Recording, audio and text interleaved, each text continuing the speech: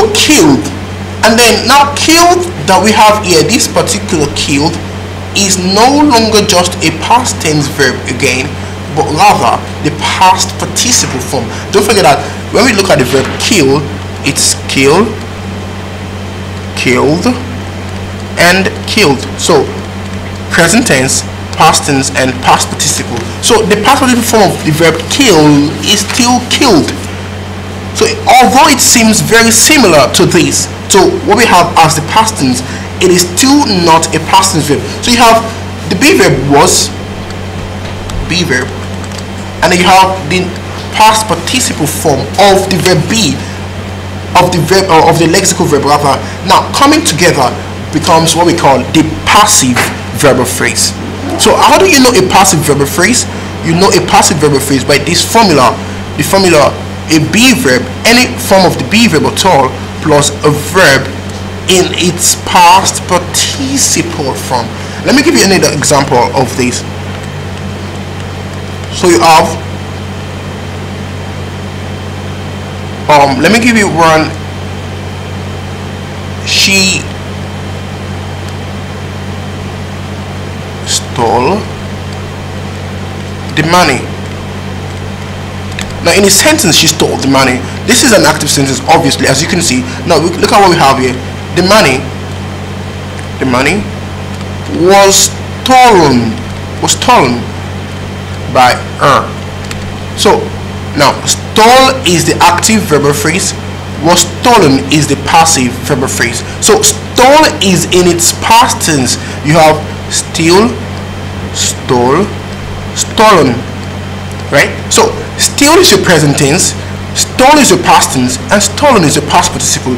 So what we actually have in the passive verbal phrase is the addition or the insertion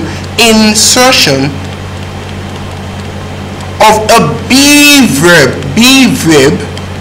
then plus the changing or the exchange of the whatever type of verb we have in the active sentence. Whatever type of verb we have in the active sentence, there will be an exchange of that particular type of verb to the past participle form of the verb itself. So that's what we have as the past participle form. So be verb plus a verb in its en form. Now en does not have to be the not all of the verbs change to have an en form. So some other scholars call it ed also, but then we know that the ed so they actually specifically call it ed2, whereby ed1 is for past tense and then ed2 is for past participle. But whichever way, the summary is that we have a be verb plus a verb in its past participle form.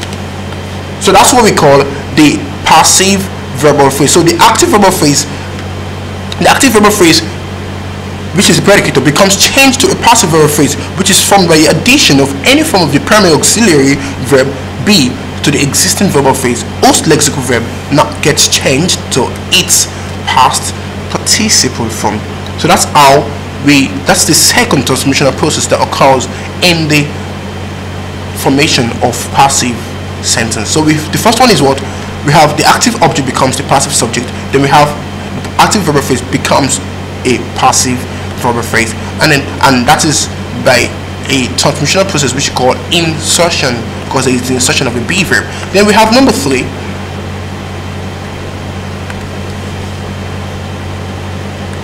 We have the active subject. The active subject now becomes an optional by agentive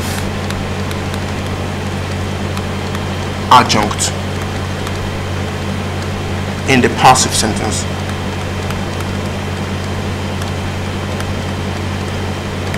Now what do we mean by that? Let's go back to the same example we've always used. And look at this example here that we have here. David is the subject of the active sentence. Am I right? Now, by David is no longer a subject here, but rather an adjunct. So we say that the active subject becomes an optional agentive adjunct in the passive. So the active subject, instead of being a subject now, and of course instead of being an object, so that's why we can't do, instead of being a subject now becomes an adjunct. But then this particular adjunct is what we call an agentive adjunct. What do you mean by agentive adjunct? That is an adjunct. The agentive adjunct means that the adjunct shows the agent or the performer or the subject of the sentence. So the agentive adjunct,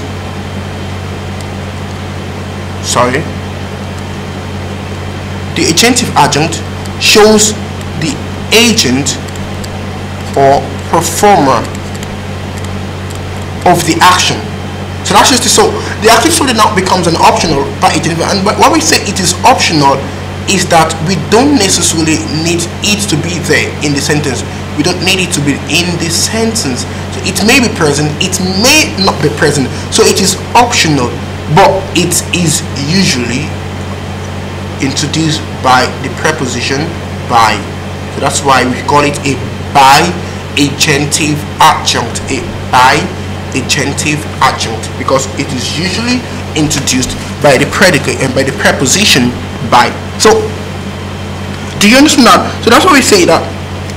And then the adjunct is of course optional, like I've explained to you, because it may be included and it may not be included. So we could actually, instead of saying what did we say here? We said the lion was killed by David. Instead of saying that, we could actually have just said the lion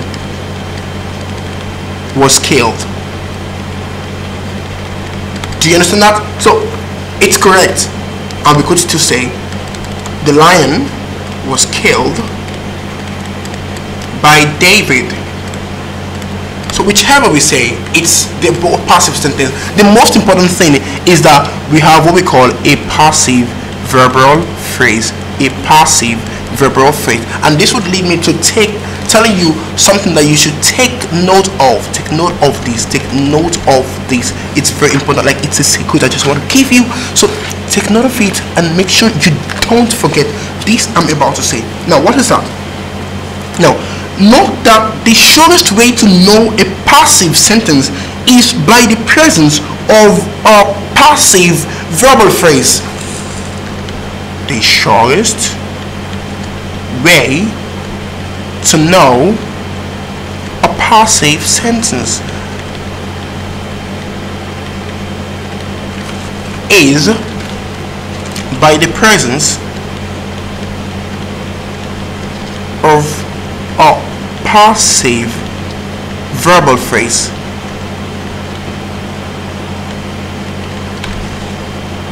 Every other means may not be reliable. Every other means, let me write that for you also. Every other means may not be reliable. Now, what do we mean by this? Now, look at this. Let's go up a bit. Now, in the sentence, the lion was killed. Was killed is a passive verbal phrase. Am I right? How do you know it's a passive verbal phrase? It has a be verb and it has a verb that is in its past participle form. So even in situations where you have a verb that does not differ in its past tense and past participle form, the idea is that on a normal day we are not supposed to have a be verb coming before a past tense verb. So immediately you see a be verb coming before a verb, that shows that a verb in which you're actually confused whether the verb is its past tense or past participle form. Immediately you see a be verb coming before that particular verb, know that that verb is, that lexical verb is in its past participle form, and that verbal phrase is a passive verbal phrase. Now, so the surest way to know a passive sentence is by the presence of a passive verbal phrase. If the passive verbal phrase is not present, that sentence is not a passive sentence. It is not. So that you have an instance where something that is your subject actually seems to be the one undergoing the action, still does not necessarily mean that the sentence is a passive sentence.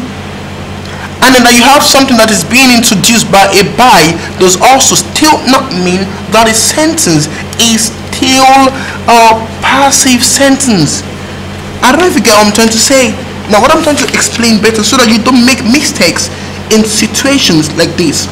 Let me give you an example. Now look at this sentence. The door opened.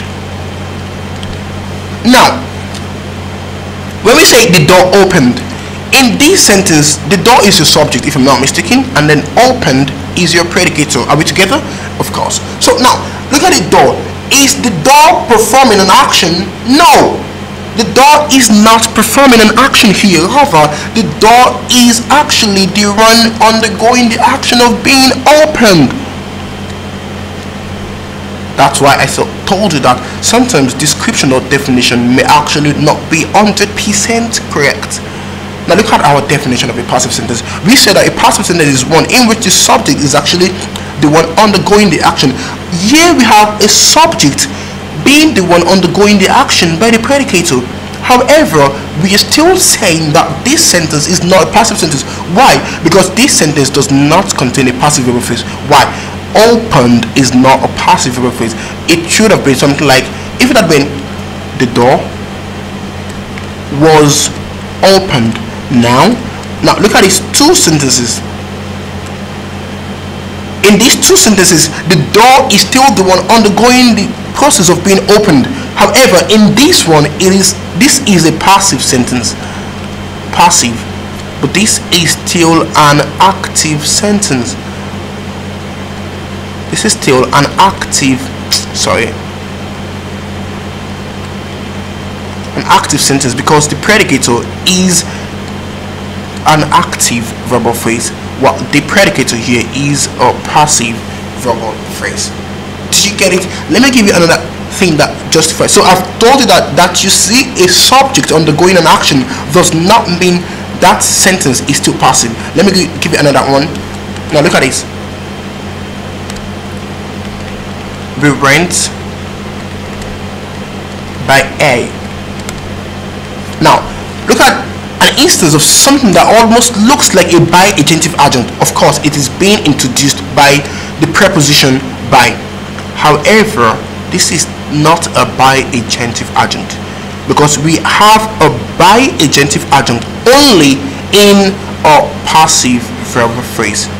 So for us to have a by agentive adjunct, the sentence must have contained a passive verbal phrase. So that means that by A here, since there is no be verb coming before this particular predicator, then that tells us that by A here is not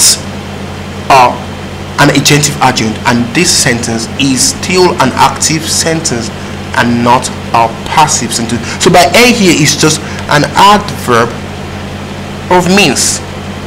An adverbial phrase of means. So that's just it. Sorry, that was a mistake. So by A here is just an adverbial phrase of means. Do you understand that? I believe you fully understand this topic. So the next topic, or better still the next subtopic we want to go through under this is, we said we want to look at the description. So we've looked at the description of the passive sentence. We've also looked at the transformational processes that take place in the formation of a passive sentence. So the next thing we want to look at is the conditions for passive transformation. So what are the conditions for that an active sentence must have? Oh, sorry, we've gotten to the end of our board. So let me just delete one or two things. Let me delete this part of the description of passive sentence.